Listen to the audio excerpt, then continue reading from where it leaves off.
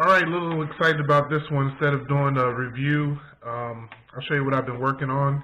This here is similar to it's a 3D print, similar to the Walkera Vitus. It also uses some of the 3D design from the Mavic Pro clones that are out there, DIY RC, and there's another one I'll leave in the link below.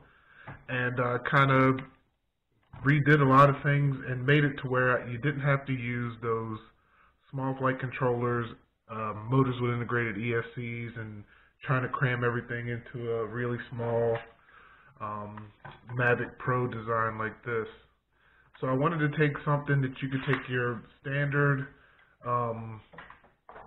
motors that you use on a 400, 450 size quad, your standard flight controller, which I'm going to be using an APM 2.8 and FS1A6B, I believe is a fly sky transmitter that goes with it. There it is there. So I'll be using that. So this will be my complete package, and there'll be a lot of other stuff in there, telemetry. I'll be able to hook it to my phone and using the Tower app, Tower Beta, have telemetry and have FPV at the same time, and that's why I chose the APM, because Mission Planner you can use Tower Beta instead of Mission Planner and do that with this flight controller. Now you could also go small and use an APM 3.1, make everything smaller, make your battery smaller and everything else, but I wanted to be able to use a standard 5200. This is a 5000. So this is a 5000 milliamp battery, and it just slides in the back, and that'll fit in there some kind of way by the time we're done with it. And it'll be easy it'll either have a rubber band around here, or possibly a rubber band that you just flip up, or a strap going around the back just to hold it. Down at the bottom, let's see if we can get in there. Flip out. So down at the bottom is going to be our power module. So this is a 30 amp power module here. And what I'll do is have it barely sticking in there like this, and raised up a little, so that once you put the battery in, you can just plug in your power and you're ready to go. So the key things of this is the folding arms. So let's show you that here. If I take this off, so this is my first design, was with these pretty sturdy front arms here. And see if I can get this off. I just got to screw it in. But the problem is you'd have to screw it in every time you wanted to fly, because this would get in the way when you're trying to fold it up. But it's not a bad design, and it's pretty bulky, and I don't think it will break. So to fold it up, you just fold the back in, and fold the front, and there you go. So this will pretty much be the size of the quad right there, all folded up, which is not too bad. This is my 250 millimeter size Spark clone, and I haven't done a video on this yet. I might later. And so you can see it packs up really nice. Now, what I've worked on over here is another leg that I'm working on, and this one will be able to go in and out, and will fold out and stay relatively still. So as long as you can land it without it wedging back real far, then you're good. Inside, I'm using a couple of the ball plungers.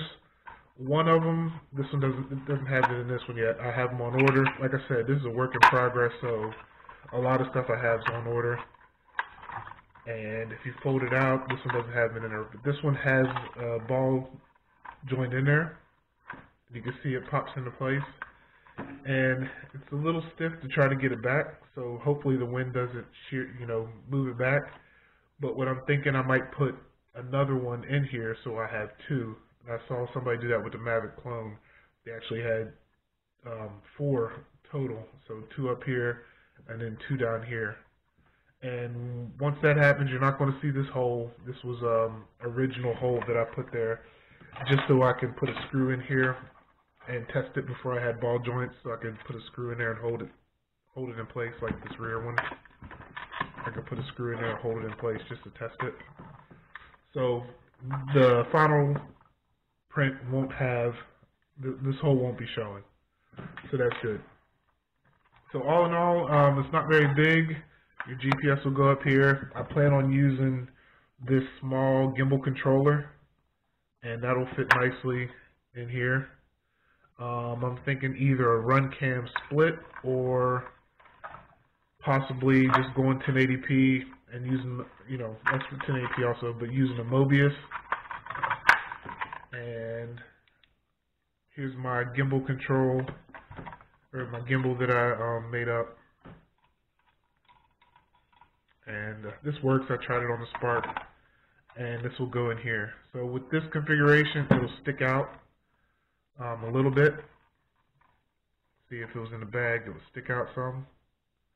But if I were to cut this down, this part down here some, and brought it back, then the gimbal would only, you know, would barely stick out there. But that limits how much room I have inside to put extra stuff. So again, it's just stuff I'm working on, so we'll see what we're going to do. You can notice the motors are the holes are not aligned right. I got to fix that. So there's different things I need to fix. These are not real propellers. These are, well, they're 3D printed propellers. I would not try to fly with these. I just put them on here so you can see what it looked like with folding propellers. These are 9-inch propellers, and the goal was for you to be able to take all the standard stuff you had in your bigger quadcopter and put on there. So if you look and I grab a 10-inch, it'll fit on there and it won't hit. So you got plenty of room and it won't hit the side. And when I put it back here, it'll be a little close, but it won't hit if I were to shave maybe this much off of here, and then the rear wouldn't hit. So you could actually use 10-inch props, standard 980, 920, probably 980 motors. These here are 980 kV motors. Your ESCs, so there's a couple different options that I had thrown around, and let's try the first one. The first one is your standard ESC, and it would wedge into here, and this gets your ESCs from having to be on your motors or inside your quad and leaves you with more space.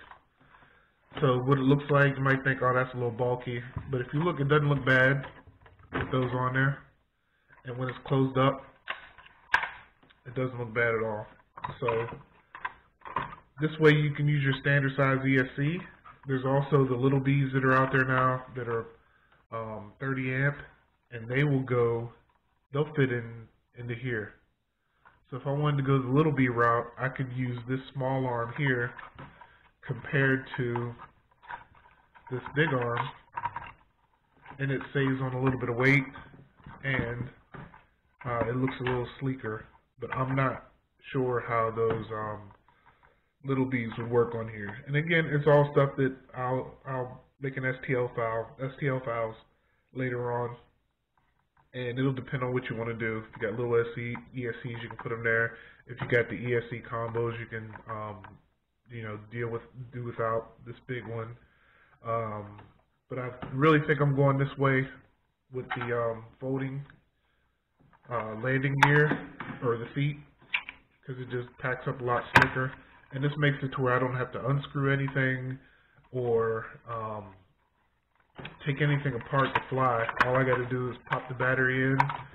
The battery connector will be sitting back here, so I'll just pop the battery in, plug it in, and it will be ready to go.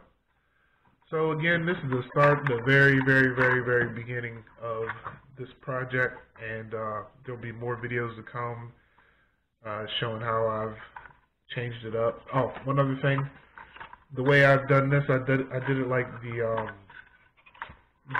Vitus. So instead of having like the Mavic, to where you have one motor that's higher, let's get this back.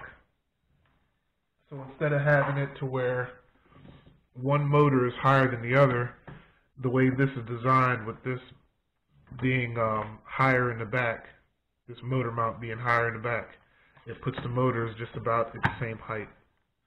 So when it goes to take off, the motors will almost be at the same height. So that's pretty much it. There'll be more videos to come. Please like, subscribe, leave some comments down below on things you may want to see on this thing. And yeah, just follow me, and I will try to do some updates as soon as I get some other stuff in. Alright, thanks for watching.